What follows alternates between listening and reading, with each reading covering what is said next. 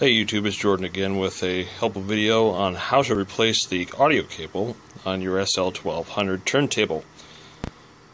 I see a lot of machines coming in here where people have replaced the cable with something horribly inadequate in the sense that it's too large, doesn't fit in the strain relief, blah blah blah. As another one of those machines comes in, I'll cover how to deal with the broken or missing strain relief if you don't want to pay the $15 for the original Technics part. It's up to you. There's plenty of ways to do it without that, and I'll show you when I get more of those sets in. Anyways, we're going to proceed with taking this one apart, and I'll show you how to do the cable. First thing I do is I get it on a sandbag so that the tone arm isn't squished down on my bench, therefore not injuring the top bearing. What you'll need is a number 2 Phillips screwdriver. If you'd like a drill with a number 2 bit on it is really helpful. You'll need a 50-watt soldering iron. Yes, 50 watt, not the 30-watt Radio Shack. Don't do that. You could probably do it with a 40, but 50 is recommended. Some good 60-40 solder, maybe a millimeter. That's a good size. And some dexterity and patience. So we'll get cracking. So I'm going to start by taking all the screws out, and then having a power tool is very useful here in cutting down the amount of time. Also a box to put all the screws in.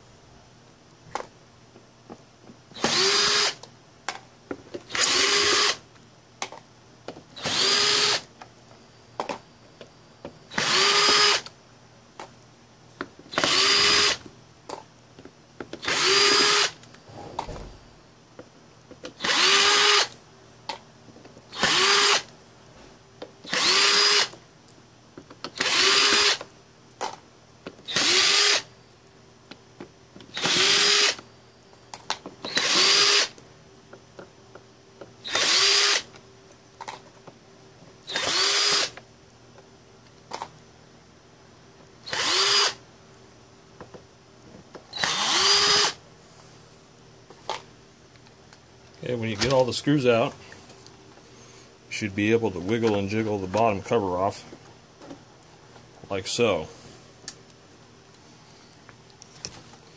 Pull your cables out through it. And that exposes the bottom part of the deck. Now, some old SL-1200s, you don't have to do that. And they'll have this entire plate exposed here, in which case obviously you can skip those initial steps. It really just depends on what SL-1200 you have.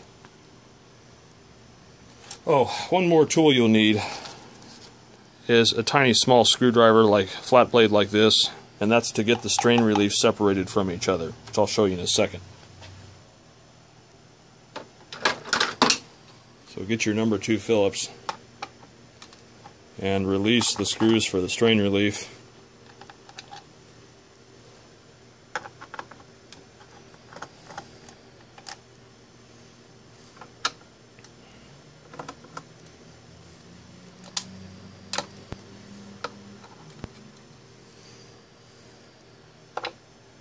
And then release the 2 screws that hold the plate. Now, to get the strain relief apart, take your screwdriver, and I'm going to try to get the camera here so you can see it better. If it will stay put for me. Nope, it's not going to do that. Hang on a second. Alright, so take your flat-bladed screwdriver and pry here underneath this lip without stabbing yourself, and the 2 pieces will separate. And remember that this goes on the bottom like this underneath the cable, and the top part like this clamps over top.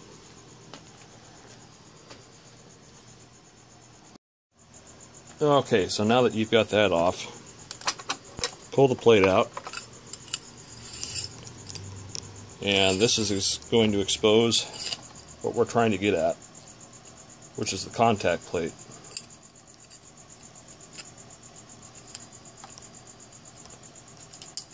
And I'm just feeding the cables through here so we can get them out of the way. Now you have to decide whether you want to keep your ground wire or not. If you're in a hi-fi sense, it's a good idea to keep it. If not, it doesn't matter.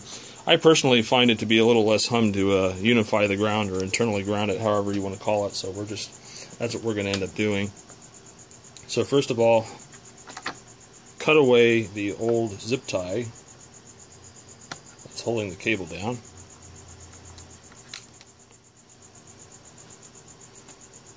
And then with your 50-watt soldering iron, heat the solder and break the cable loose.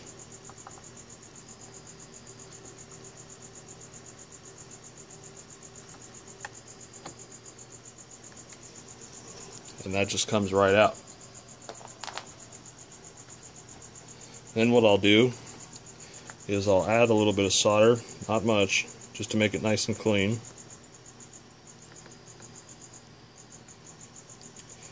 And I'll also add solder to here, which is where our ground unification strap's going to go.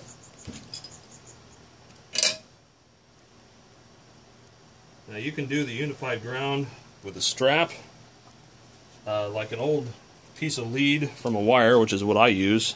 All these little lead pieces I clip off of things that I replace. Or you can use a piece of wire. But what you're doing is you're connecting the negatives here and here to the chassis ground here. You're just jumpering them all together. And that's unifying the ground system. In most cases, the chassis ground of a hi-fi receiver is at signal ground potential anyways, so why have a third wire to go down that will cause a ground loop? And as you can see, this is the mock-up of how it's going to work. If I can get this in here, the soldering kind of makes it a little difficult.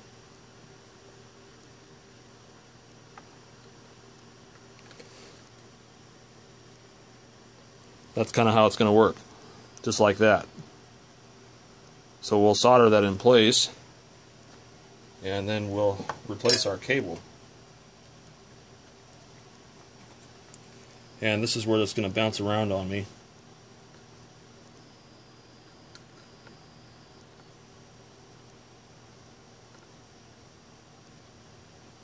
It's not exactly what I wanted.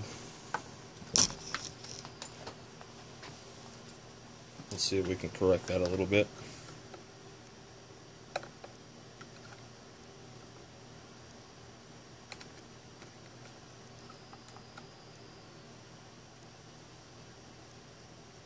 Alright, so we got the middle one soldered. And we'll get the two negatives of the signal soldered.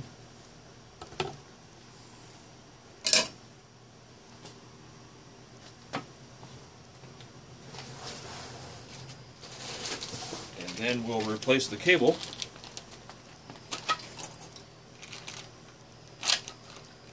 And the cable I like to use is this MCM cable here, part number 24-12492. Reason why is it's really well made, really well shielded, and it's cheap. It's only about $5. So, what we're going to do, go ahead and cut the ends off, like so.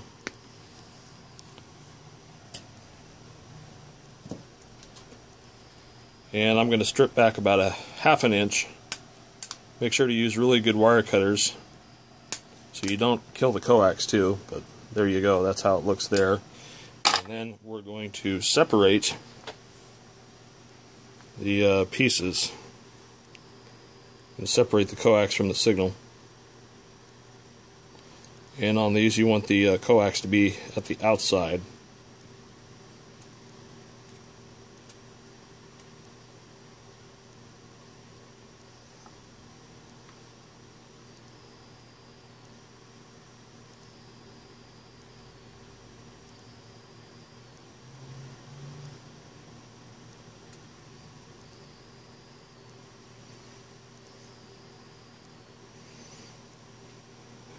Alright, almost there. So that's kind of how it looks there. And then I'm going to strip off about maybe 2 millimeters off of the signal leads and twist them up. Now you don't want all the wires to be the same length because of the way that the pads are staggered. There's that.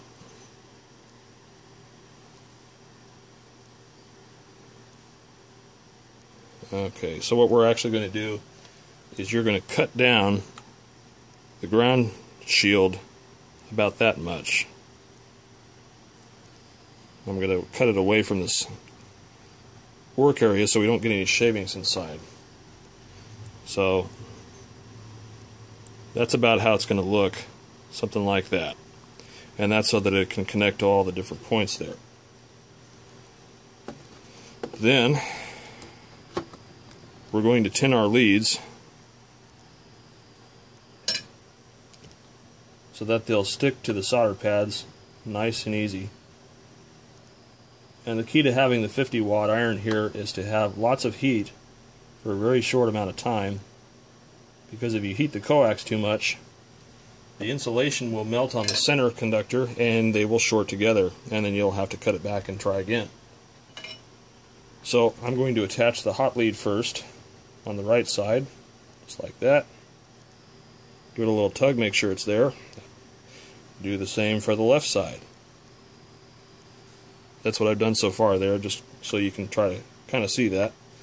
I know my hand's kind of in the way. And we'll do the left side again. That's how that is.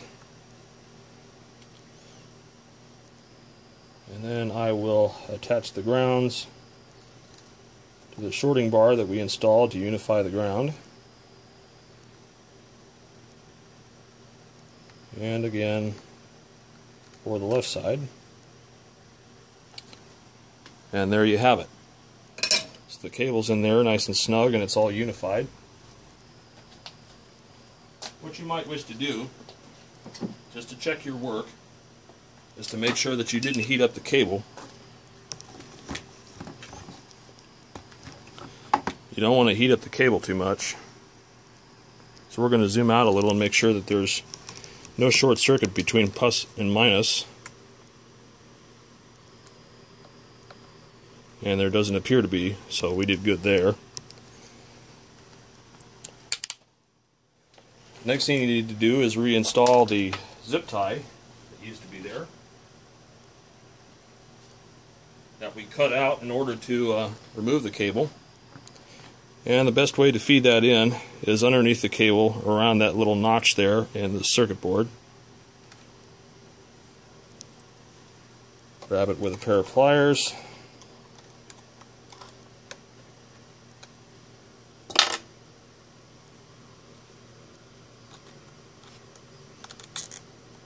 Tie your zip tie down. Cut your excess. And since we're doing the internal ground mod, I'm going to clip the old ground wire off down here at its terminal.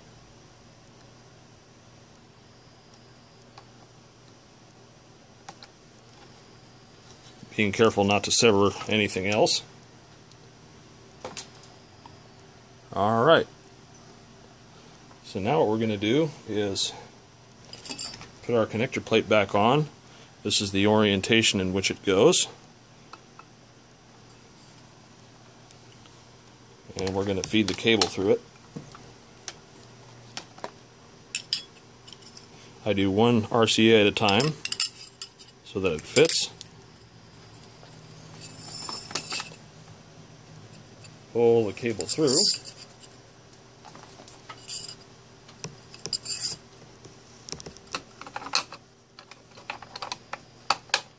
And we're going to push that down.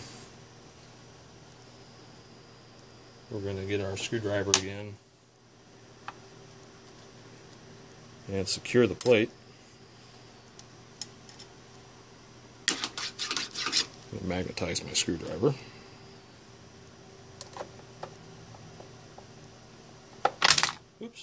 one. And here's two. We'll reinstall our strain relief.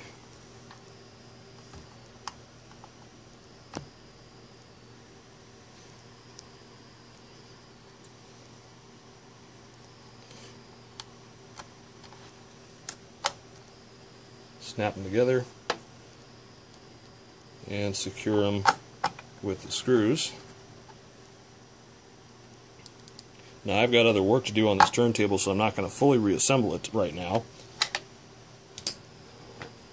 But there you go. That is SL-1200 cable replacement in a nutshell. And just feed the cables through the back cover. Audio goes there, power goes there. Yeah, I know the floor is a mess. Cleaning's tomorrow. But that's how you do it. And that's how you do it competently with the internal ground. So don't use a giant cable. I showed you the MCM part, which is excellent. Signal quality, it's not cheaply made, but it is affordable and it sounds good and it's easy to install, and you can still use the original strain relief. So just reinsert your cables and put your cover back on like you took it off.